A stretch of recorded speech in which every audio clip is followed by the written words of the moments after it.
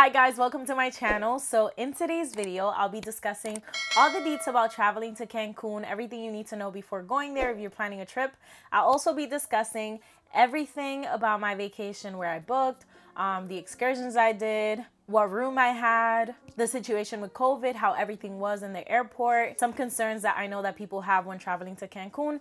Everything you could think of, I will be discussing in this video. So if you're interested in finding out all the information that you need for your next vacation to Cancun, make sure to keep on watching. So the first thing I'm going to be starting with is safety, because when traveling to any country that you've never been to, it's really important to feel safe in order to have a good experience. I didn't feel in danger at all the entire time I was there. We were there for 7 days. And Cancun is a very safe place in my opinion. I remember asking the person that drove us to the hotel if we should be worried about safety and stuff like that, and he said when it comes to Cancun, I will be safe because it's a touristy area, but at the end of the day, you always have to take your own precautions and be careful. What I recommend is basically do everything through the hotel or have everything booked before you go over there. The first thing you have to do when planning a vacation is basically decide your budget. Figure out how much you're willing to spend, how much you want to spend on your vacation. And then from there, you can look around for hotels in different websites, see what website offers you a better deal. What I learned when looking and researching for a hotel is that Cancun basically has a hotel for anybody and for any budget. You can go to Cancun and not spend a lot of money. It's literally up to you how much money you're going to be spending there. You have to be able to put a stop to yourself because it is very tempting to just do everything. Something else that's really important when it comes to planning, before going to Cancun, it is really important to find out the conversion rate for Mexican pesos, $2. The biggest mistake I made the first time I traveled to Mexico was basically use dollars the entire time I was there, or use my card. That was the dumbest mistake because those card fees hit when I got back home.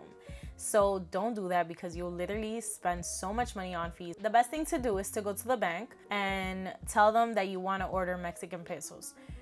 Do that a week or 2 weeks in advance. I went to the bank 2 days or 1 day prior to my flight, and I was like, oh, I want Mexican pesos. And they were like, girl, we have to order it. And I'm like, what?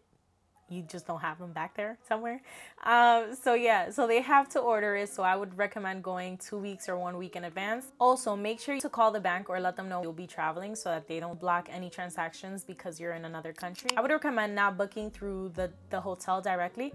I find that those prices are extremely high compared to the ones that you can get on websites like Cheap Caribbean or Expedia, because on those websites you can do bundle deals and get your flights and your hotel stay. Planning is the most crucial part. Everything you do prior to going over there will really decide how your trip goes. That's why I like to plan all the things I'm gonna do day by day, so that I know when I'm there that I have something to do. I'm not wasting time trying to figure it out over there. So what I did is that I wrote down all the excursions I wanted to do, and then I looked up pricing in different websites, and then I chose the one that was the best for me. And then I decided what days I wanted to do it for. I made sure to leave some days that we were just at the hotel chilling because I wanted to have time to go on excursions and explore and do things, do activities, but still enjoy the hotel. We did so much research before picking a hotel. Danny and I were literally searching and searching and searching for months. I was on YouTube, I was on Google, I was searching everywhere. I was on Instagram looking at hotels. The two websites I focused on were Expedia and Cheap Caribbean. So the first time I went to Mexico, the first time I went to Cancun, I booked through Expedia. At the time, Expedia was the most affordable option, and this time I felt, well, not that I felt, it was cheaper than Expedia. And the pricing would fluctuate as the months progressed. It was up, down, up, down, up, down. So yeah, we were just looking at Cheap Caribbean and Expedia. Expedia turned out to be a little bit more expensive than Cheap Caribbean. So that is why we booked through Cheap Caribbean. We booked the flights and the hotel, a bundle. You save a lot of money when you do that. And for the both of us, it was 2,000, let me look it up. Okay, so for the both of us, it was around 2,700. That was 1,350 per person. We did book our transportation to and from the hotel through our Cheap Caribbean bundle. That was $95 for the both of us. When we got out the airport, we just went outside, found the people from the company that we booked, and then they just literally took us. It was great service. They were super nice. They were very helpful. I wanted to answer this question because somebody asked me on my Instagram if there are payment plans for the hotels. I think it's Expedia. They do have like a payment plan. So initially we booked from the 1st of September to the 6th, and we had a Aqua something room. It was like ocean view, but it was smaller than the one we had. The one we had was a Fuego suite. The room number was 8023 for those of you asking. We decided to upgrade our room once we got there because they gave us a deal, and the room was so much better. It was amazing. I fell in love right away.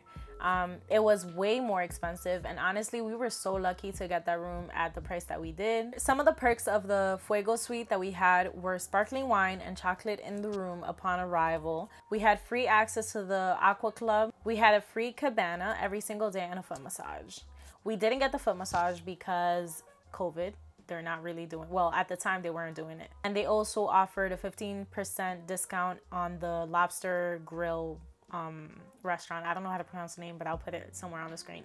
But at the time the restaurant was not open. There were a lot of restaurants that were not open at the time of our trip, but towards the end of our trip most of the restaurants started opening up, since their capacity was like 30% when we got there, and then during the weekend it like went up. Something I noticed when I went the first time is that things do not look the way that they look online.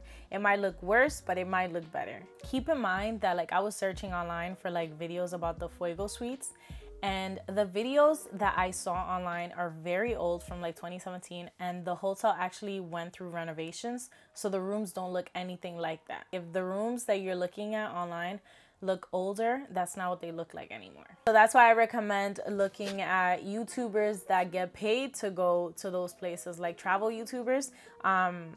One of the YouTubers we were looking at was Angie, what's her name? Let me look it up. Trips with Angie. She basically gets paid to go to hotels and walk around them, do like a walkthrough tour and talk about the hotel.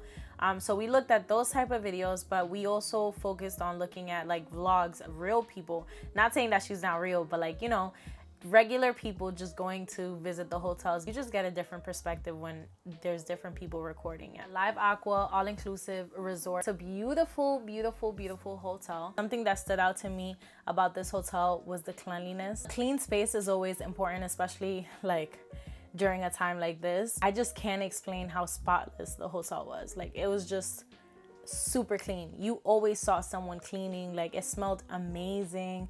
In the lobby they had music. It was just like such a calm vibe. It's an adults only hotel. It has 7 pools. It has an infinity pool in the middle, and then it has other pools. They have around 10 restaurants. The variety of food wasn't that great because most of the restaurants were closed. Oh my god. So something else that we were able to experience that was so beautiful in this hotel was putting out sea turtles into the ocean.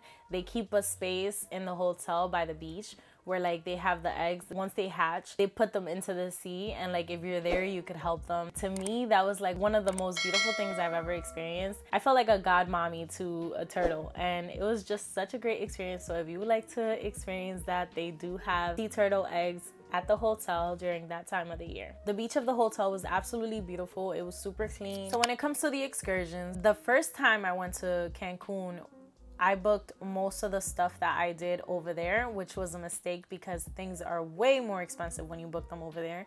So don't do that. Instead of doing that for this time, I decided to go on Expedia and check the things to do section that they have, and then you just put your location and they tell you things that you can do. I'm gonna put some of the excursions and tours that they have on Expedia on the screen so that you guys can see and get an idea of what they offer. So then after looking through those tours, seeing the pricing, seeing what they offer, so after we figured out what we wanted, we booked them on Expedia, and then they sent us an email with all the information and stuff like that. It was very simple. One of the things I like about booking with Expedia is that they have a rewards program. You sign up, you make an account, and then you basically gain points and you get discounts, you get different like perks to being a member. For most of the excursions that we booked had the transportation included. That's something that I really wanted. To me, that was really important because I wanted to feel safe and know that those people were taking me to and from the hotel.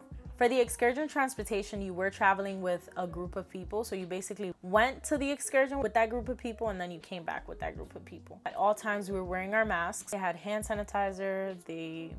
It wasn't much social distancing in the bus, obviously, because it was a smaller bus, but we did all have our masks on. The only thing that we did that didn't include transportation, and it was because it was something that we left to do over there, like we left to plan it over there, and it was Coco Bongo because we weren't sure if it was opened or not at the time that we went. We just booked Coco Bongo at the pool area of the hotel. Somebody just came up to us asking us if we wanted to go over there and just offering different pricing, and they let us know that transportation wasn't available, but that we could go to the front desk in the hotel and ask them to call us a taxi, and then to come back literally is full of taxi cab drivers outside.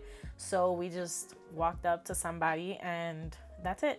And honestly, I did not feel in danger at all. Like the entire time I was there wasn't one time that I felt like I wasn't safe. So the excursions / activities that my boyfriend and I picked to do during our stay were parasailing, Coco Bongo, Explore Park, and a catamaran to Isla Mujeres. So parasailing, we basically just found somebody at the beach. That's one thing, like you're gonna find a bunch of people offering you things to do. So if you forget to book something, or once you're there you think about something else that you would like to do, you could just do it there. I just realized I said that the only thing I booked over there was Coco Bongo, but it wasn't, because I booked parasailing over there as well. The only reason why I did that was because I wanted to do parasailing in the hotel. Like I didn't want to take a bus to go parasail. And most of the excursions I saw on Expedia when it came to parasailing, you had to like go somewhere else, and a lot of them didn't offer transportation. So I was just like, I'm pretty sure they have somebody at the hotel beach that does parasailing. That's basically how it happened. We were just at the beach and somebody approached us. It was $130 for the both of us, so $65 per person. And they just had us sign, you know, some documents saying that you're responsible, blah, blah, blah. They swiped your card right then and there. For that, we used the card, and for a few other things. We were very picky with what we were using our card for. So we had money, cash, in dollars and pesos. I don't remember how much we changed, was it? I'm about to call my boyfriend and ask him. Why isn't he picking up? I was calling you to ask if you remember how much money we changed when we got to Mexico, to the airport. How much what did we change? Yeah. I believe it was 600. Yeah. Okay. All over the place. Why are you using this filter right now? Because I feel like he. Okay, badass. It's because I'm giving Powerpuff Girls. So I wanted to do something like, you know. Giving comic cartoon vibes. Yeah. Don't you see? Alrighty. Talk to you later. Alright, my love. Alligator. Back to you guys. We changed $600 into Mexican pesos, which is 12,074 pesos, not dollars, pesos. Another thing that we did when it comes to excursions was going to Isla Mujeres. Initially, we paid $81 when we booked here at home through Expedia. That was actually a really good deal because I remember the first time I went, it wasn't that cheap. However, the trip that we booked only included a boat ride, and then it had, you know, like drinks on the boat. They stopped at Isla Mujeres. You could explore for like an hour or an hour and a half. And then you can get your own food in Isla Mujeres, pay for your own food. And then you get back on the boat and just go back to Cancun. So when we got there, we spoke to somebody and they basically offered us a VIP boat. And that's what happens a lot. They talk you into spending more money. But it was great. We had a great time. It was definitely worth it. But keep that in mind. They will definitely try to like switch your plans, make you spend more money. Because at the end of the day, they're working, they're trying to make their bag, you know? They trying to make the bag, they trying to get the bag. We basically ended up paying $50 more per person to go on a VIP boat, which was fewer people. It included a stop to eat. From there, they took us to another place in Isla Mujeres where we were able to explore the island and then just do what we wanted to do alone for some time. Danny and I decided to rent some golf carts. We ended up paying like $40 for one, for the gas one. You have to provide them with a license, but to be honest, you can give them an ID and they'll literally give you one, even if you don't have a license, so T. After we were able to explore the island, we got back on the boat. We stopped in the middle of the ocean to swim, to just chill. And then after that, we just went back to Cancun. I can definitely speak about both experiences, both the VIP one and the regular one, because the first time I went to Cancun, I did the regular one and it was a great time as well. So whether you want to do the cheaper one or the other one, they're both great. Then another thing we did was visit Explore Park by Excursion. Explore Excursion was $320 for the both of us, but with a coupon that I got from WikiBuy, it was $40 off. So when you're booking your vacation, make sure that you use a computer and you use WikiBuy, because I promise you, WikiBuy will save you money. You want to save your coins to go on vacation again. Explore basically offered zip lining. They have 7 zip lines. I think, if I'm not mistaken, they're the highest zip lines in Mexico. They also had little like cars that you could drive. They call them amphibians. Driving through the little jungle that they have. They have a bunch of animals, lizards and meerkats and stuff like that that just popped up. So be careful if you go to Explore Park that you don't hit one of the animals. To me, that was kind of dangerous for them. The place was very beautiful. They had a restaurant which sucks. We tried to eat that food and it was disgusting. Like, I personally did not like that food at all. At Explore, they also have some like hammock zip line thing. You're basically hanging on a hammock on a zip line and then you land into the river. Okay, so when you get to Explore, they're gonna offer to sell you picture packages. So they have cameras everywhere that you could just take pictures while doing the activities. And they also offer like a 360 service. Is basically like when you're doing the zip linings, you have like a different helmet. It takes like a video of you, like a 3D circle video. Initially, we were just gonna get the pictures, which I do recommend. The pictures are beautiful. I'm gonna insert some of the pictures that we took on there. They literally take like so many pictures of you. Then Danny actually was like, oh no, let's just get the 360 one so that you can use the video that you get from ziplining on your vlog. And so we did that.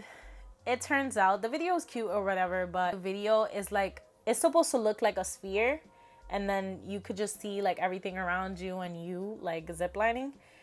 But you can only see that with a specific like program. So you can't save it in that shape. So it basically looks flat. I would not recommend to get that. It's not worth it. And it's way more expensive. I don't remember how much it was, but I'm pretty sure it was like $70. Another activity that we did while being at Explore was the water walk. You go into a cave. It's very dark in there. The water is really blue. There are bats in there. You have to walk so much.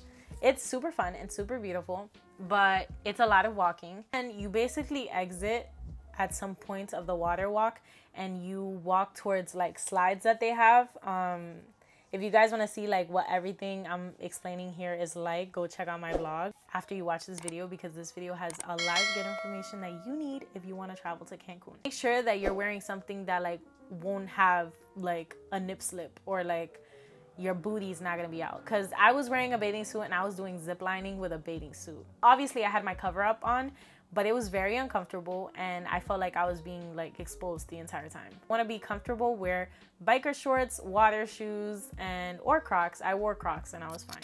So finally, the last activity we did outside the hotel was Coco Bongo. I think we paid $35 per person. Coco Bongo has, at least the one that we bought, it offers like a point system. They basically give you a certain amount of points, and then the drinks over there and the snacks cost like an amount of points, and then they subtract that from your balance of points.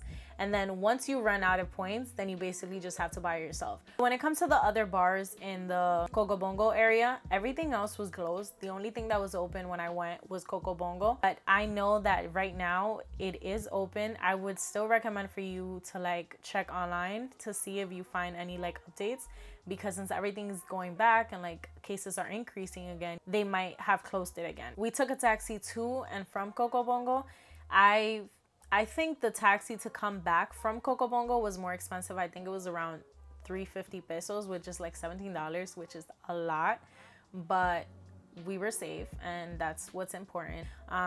But going there, I think it was 200 pesos if I'm not mistaken. When it comes to health concerns, I know that's something that's in our minds right now when it comes to traveling. The hotel we stayed at had limited capacity, When it comes to traveling in the airport, they basically just took our temperature and everything was regular. Other than that, when we were on the plane, they didn't ask for a test. You didn't have to get tested. I did get tested though before and after my trip. On the airplane, they asked us to fill out like a little questionnaire to make sure that we hadn't been exposed to COVID. Another thing that I do hear a lot when it comes to Cancun or like even other places to travel is like water concerns, being concerned that the water is not safe to like drink or to even shower with. For me personally, the hotel water, like I didn't have a problem with it. It didn't make me break out. We were drinking bottled water. We never drank like tap water. So that's what I would recommend. To brush your teeth and stuff like that, you shouldn't be concerned. I don't know what experiences other people have had. Maybe like your stomach's more sensitive. For me and my boyfriend, we didn't experience any sickness at all when it comes to the water. Something that we did experience though